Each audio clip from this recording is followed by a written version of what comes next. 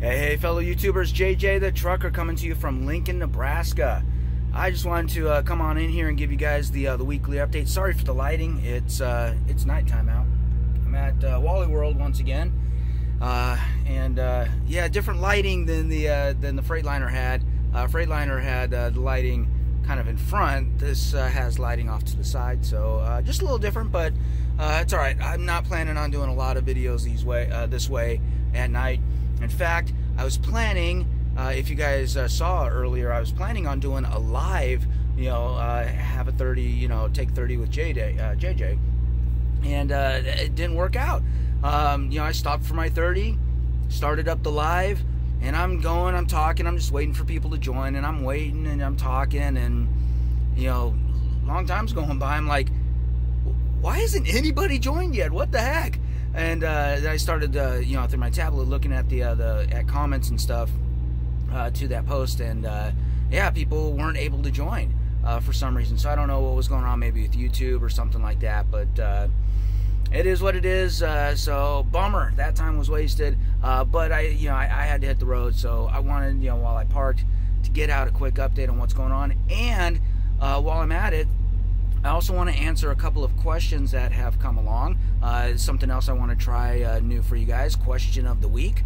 And I've got 2 questions of the week that I want to get answered. So first, for the update, man, it's, you guys saw that I, pretty much went across this country all the way to Pennsylvania, which was, it was a nice drive, except, or I was going to Grand Rapids, Michigan, but I ran out of hours. You guys saw that. I was bummed out about that because that was a good load, and I was thinking, okay, I'll probably go ahead and take a 34-hour reset. Ended up not doing that. Instead of having the full day off, right around 5 o'clock, my fleet manager sends me a message for a pickup the following day. I'm like, okay, well, it's still the following day, but I had to go way out of the way, bobtail, not deadhead, but actual bobtail, to pick up a trailer. I thought I'd be able to pick up a trailer right there at the Walmart distribution center that was right up the street. Turns out that wasn't the case. I had to go way down to a Cabela's or Bass Pro Shop to do that. And so that because of having to do that, I actually had to leave that night or that evening, head on down there, get the trailer, camp out overnight there, and then start my drive. So I didn't get to 34. However, there were enough hours left in that day to get that trailer, and I've got really good recaps that have been coming back because of running hard at the beginning of the week. So wasn't a big deal. I'm doing all right running on recaps. Made that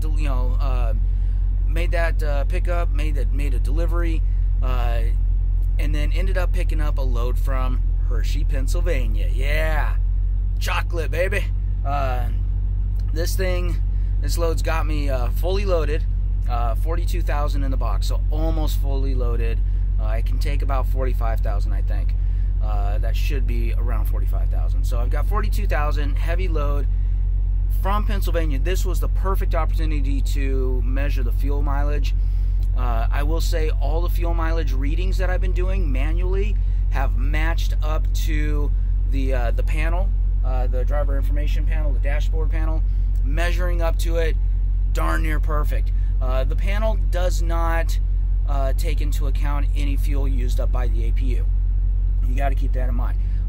What I really do like about the information panel, though, is it actually tells you in the trip meters a full breakdown summary, much more detailed than the Freightliner, although it's much harder to get to and you can't get to while you're driving.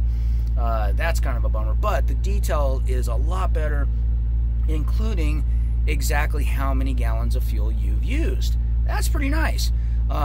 Since I've already measured, done the measurements to make sure that the mileage counter is correct, the speedometer is correct, I know that it's calculating the mileage portion correctly. Next is it calculating the fuel usage correctly?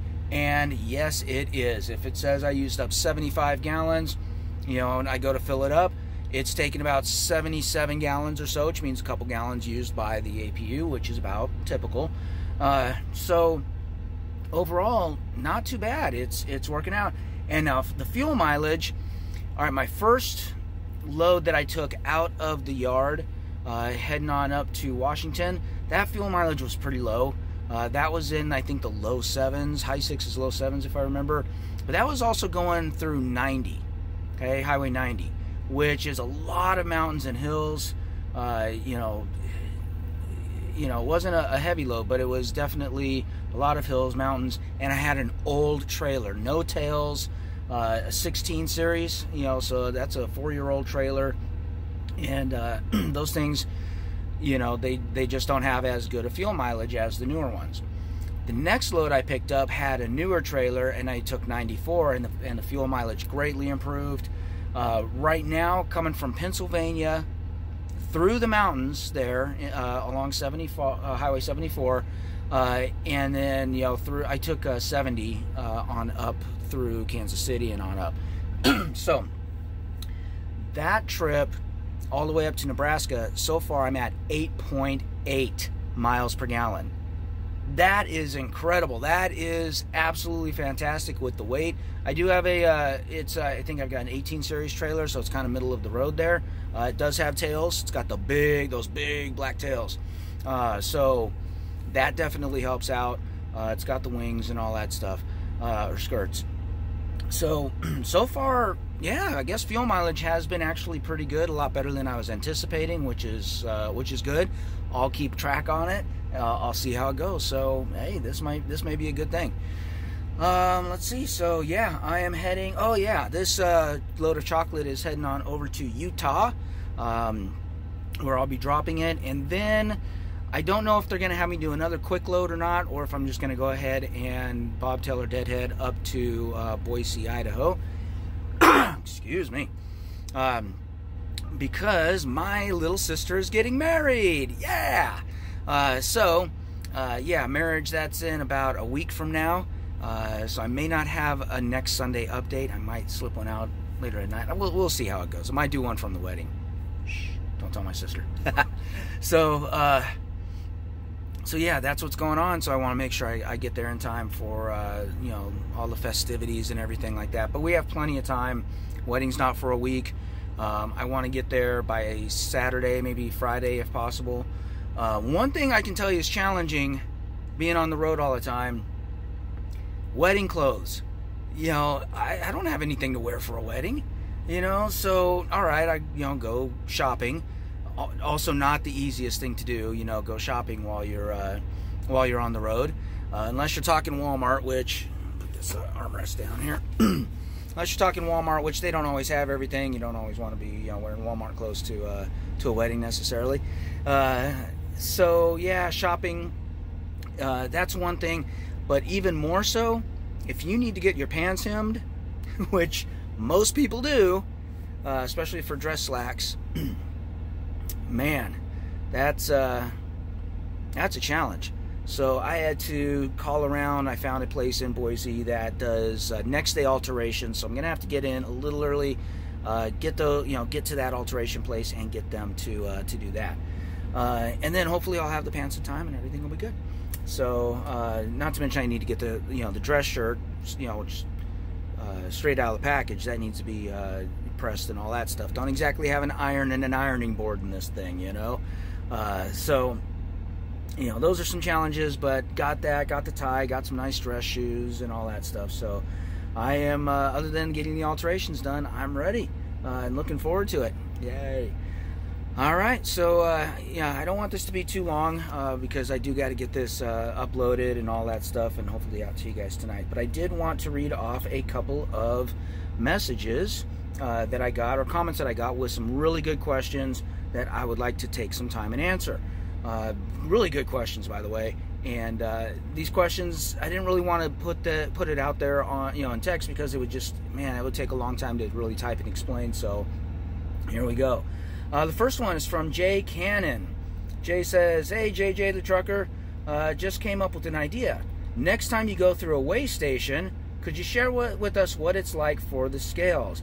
I know you hate them as much as I did when I was with my cousin, but it would be cool because in ATS, or American Truck Simulator, they make it look stupid easy. But sometimes it isn't always the case. So just a suggestion." All right, so I would love to see one of those videos too. You don't see them. And there's a reason for it.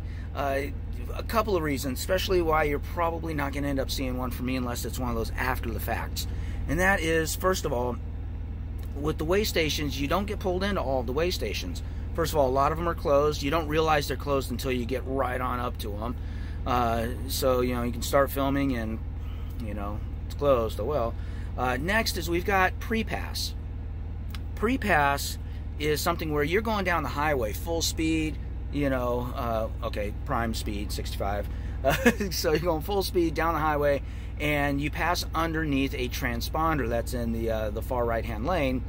And while you're passing under that transponder that's reading your truck information, embedded into the highway itself are some scales, and it takes a rough measurement of how much each of your axles weigh.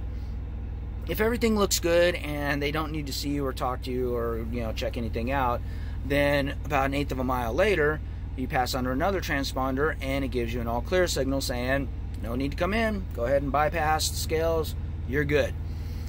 For me, that happens about, I'd say, 80% of the time. About 80% of the time I get the bypass.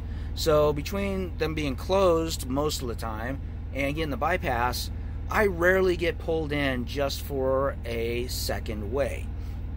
Now the second weigh, it is stupid easy. It really is. You pull in, this is most truck stops now, or most weigh stations. Here's the thing, every single weigh station is a little different. Even within the same state, they can have 2 different weigh stations that are completely different. So I'm going to give you the idea of what the modern weigh station is like. You go in, you slow down to about 35-ish, and it weighs you again, a little bit slower, a little bit more detailed.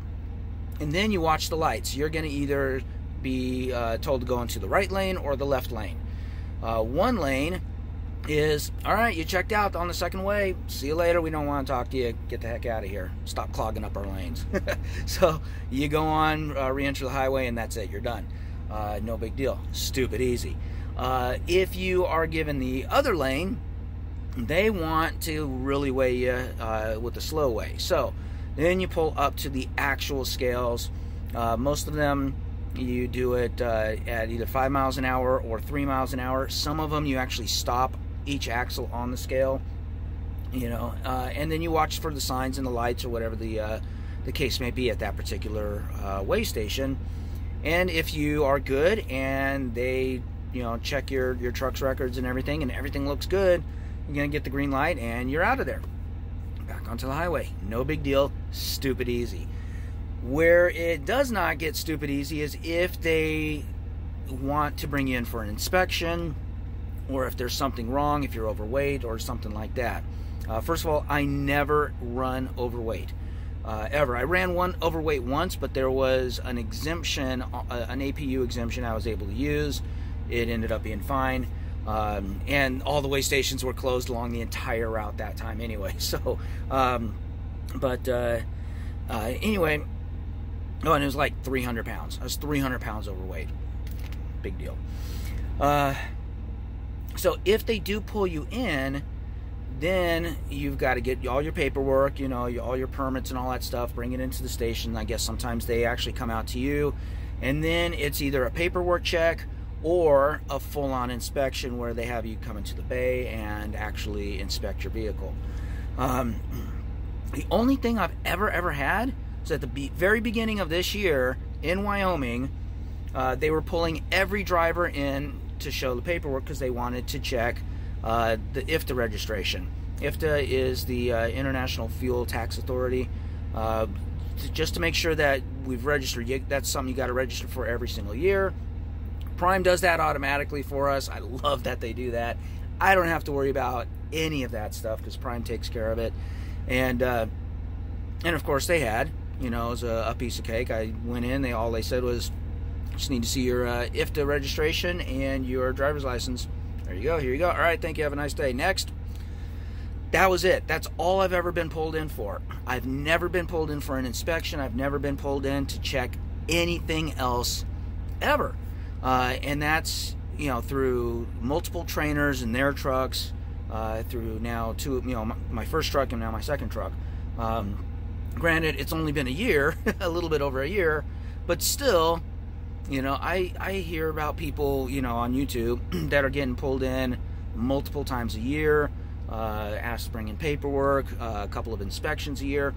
The older your truck is, the more it's going to happen. No ifs, ands, or buts. They see a brand new truck, they're like, we're not going to find any problems with that thing. Go on. And then being under Prime's authority, Prime has a great record of making sure that all of their paperwork is in order, all the permits are done. They've got a permits department that is on top of it. So they know that we've got all of our permits already. They know that there's not going to be an issue. So they see, oh, Prime on the transponder, brand new truck, weighs okay, get out of here. Stop wasting our time. And that's pretty much it. So that's why I would love to see one of those videos as well. If I ever do get pulled in, I will at least do an after, you know, a recap on it. But I'm not going to film, you know, anything. If I get pulled in like that, I'm not going to be filming it because I really want to be able to pay attention to what the officer is asking me and directing me to do. I don't want to be fiddling with the camera and, hey, are you okay with me recording this? Yeah, I don't want to raise any red flags or anything like that, especially not for my first, you know, few. So that's why, even from other truckers, that's usually what you're going to get is after the fact. Hey, I got pulled into DOT. Here's what happened. And I'll do the same thing if that ever happens. All right? Whew, I know I blabbered on a lot about that one. All right, let's go to the next one. All right. The second question is from Hector.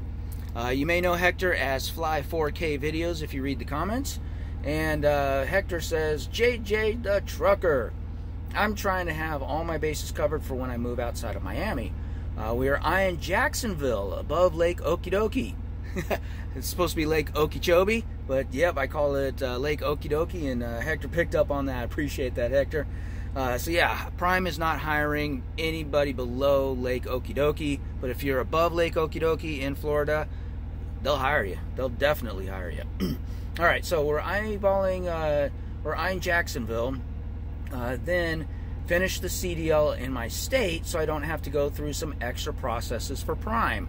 What do you think? I could use some pointers. All right. There's no extra processes going through Prime. In fact, there's extra processes if you don't go through Prime. So here's the thing. Prime will hire you whether you go through your own CDL course or if you take Prime's CDL course. Doesn't matter. As long as you pass and you've got a CDL and everything else looks good, Prime will hire you. So there's no issues about that. So if you are going to go to through your own CDL course, make sure you've got a good reason for it, such as extremely low price, or your buddy runs it so you're getting a great discount, or free, something like that.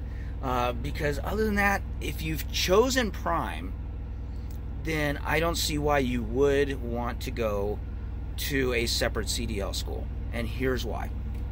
Let's say you do go to a separate CDL school. Okay, you're gonna spend 2, 3, 4 weeks, however long that course is. You're gonna spend that time there. You're gonna get your CDL. You're gonna pass your CDL.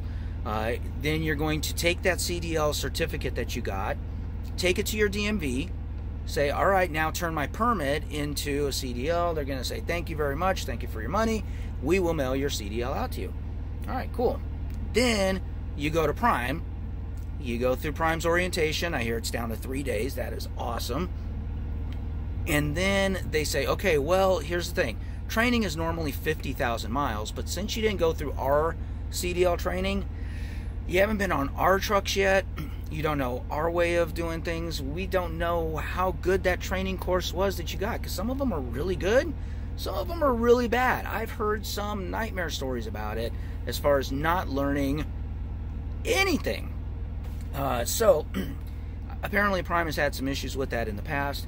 So what they say is, instead of the 50,000 miles in TNT training, you need to do 60,000 miles.